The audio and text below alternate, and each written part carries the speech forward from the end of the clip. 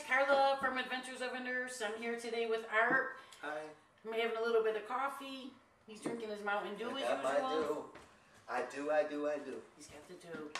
So today we are going to talk about avocados for my new recipe coming out, avocado fries in the air fryer. So he was over the day we were doing it and we couldn't figure out how to explain to you how to cut the avocado for the fries. So here we are today. Carla's Kitchen, Adventure of a Nurse. Imagine that. I am privileged and honored to be here. Long-time friends. Excited to be with you all today, and thanks for joining us. So grab your beverage of choice, sit down, relax, and let's talk avocado. So before we decided to do the shoot today, I went to the store and rummaged through the avocados that they had. And it was an interesting experience because the avocados were of different variances, and most of them were overripe. Every time I kept touching them, they were very mushy and soft, and so it was tough to find the avocado for today's shoot, so I went with what was best available. And I think that's important because you could run to the store right now and go buy avocados and have the same experience that I just had. So with that being said, I went with an avocado. Again, color really doesn't play much role in it. To me, it seemed like if it was a darker avocado, it was more on the softer side. I was looking for something that had that really deep green, almost like a pine green, even maybe a shade a little lighter, but you're going to see some dark overlay with it as well. So look for some of that really deep shade of green as a sign of it might be the one for you. And then pick it up and squeeze it, and it should be firm. It should give a little bit, but not give. If it gives, it's not the one for you. That thing is past its prime time. But if it gives a little bit, then I think that's the one that you want to grab to bring home.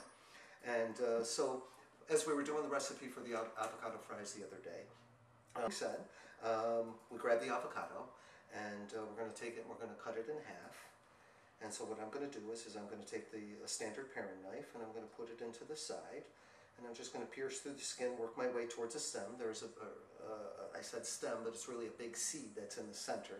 It's like a bigger grape with a much bigger seed. And that seed will allow you to guide your knife around the outside of the avocado. And again, I think the ripeness of the avocado is important too, because if this was a softer avocado, the knife would go through a lot quicker, and it would be tougher for me to hold on to. So, given that, if it wasn't ripe enough, it would be hard to even. That much harder to cut through. Exactly, and probably be a little more hazardous. So once I've made my cut all the way around the avocado, then I'm going to open it up. And there's that magic seed we were talking about, which, yes, avocado is a fruit. Sometimes eating guacamole, you wouldn't think as avocado is a fruit. It's just one of those mysterious items that is a fruit by nature because of what's inside. And obviously what's inside is responsible for it being here. So I'm trying to take this one out with my hand, and as you can see, that came out. Sometimes it could be a little temperamental. I had noticed by cutting these, some of them might be a little wetter inside, and the seed will be stuck. There's kind of like a little vacuum seal in there, so you might have to use something else to take it out. You could take your paring knife and kind of work around the outside, or you can take the spoon and try to scoop it out. Either way, the more delicate you are, the more of the integrity of the avocado that you preserve as a whole as we get ready to cut it into a fry. Now, as Carla mentioned, doing a case study, in this specific case, making the avocado fries, we wanted to make sure that they had a thickness to them that would hold up through the cooking process and have some characteristics and personality once the finished product comes out of the air fryer. So we came up with the conclusion that the best way to take the avocado, because they're all pretty much similar in size. When you see them in the store, they're all the same size. So it's not like you're buying watermelons and they're various sizes and shapes. They're pretty standard. So what we came up with is cutting an avocado into 3 slices per fry. So out of this avocado, we'll get 6 fries total. And what you're going to do is by that case, then you're going to make 2 slits into the avocado. And you're kind of eyeing it out.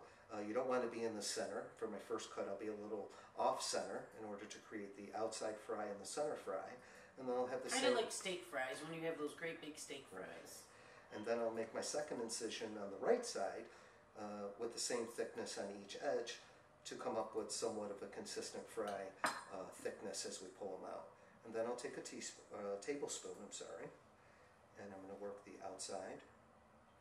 And I'm kind of working my way in, but not all the way to the center, because you're going to scoop it out at the end, but as I work my way around the avocado, I'm letting the spoon do the work and just following along with the other side of my hand. And it kind of just popped right out, just like that. And it's ready to go. Now, I could make these a little smaller if I'd like, and through, again, trial and error, came to the conclusion that if you want to cut them a little skinnier, you'd best do it from the outside going in, because if you cut from the inside out, it kind of bends against the avocado and it sometimes breaks and falls in half. And I can give you an example that if you took that here and did it, because it's so soft, it's not like an apple, by doing that, sometimes it could split down the middle. Right. But like that there. That's a perfect example of what's going to happen if you don't cut from the outside. But I did that on purpose just to show you, because I went against the remedy of our fry recipe, which is cutting it in thirds. Right. So I just wanted you to see that. So now here's the finished one to get ready for the air fryer. Here's my first cut. Here's my second cut. Again, the skin is protecting my hand from the knife. You'd really have to press down severely hard to puncture through that skin, so you don't have to worry about the knife biting through the avocado skin into your hand. I'm working that spoon all the way around, taking my time. If you rush, you will end up breaking it, so be patient. All good things come to those with patience, and these we're going to leave intact. Look at that. Perfect. And they are ready for the next step of the recipe. Very good. Okay. All right. If you found this video informative, go ahead and like it and share it and subscribe to us, because we're going to be doing a whole bunch more. And if you have any ideas of things you want to see, just go ahead and leave it right in the comments below. Absolutely. And most importantly, if you like this one, we hope that you will follow. Right. Exactly. All right. Thanks, guys. Appreciate Thank it. you. Thanks Bye. for hanging out. Have a good day.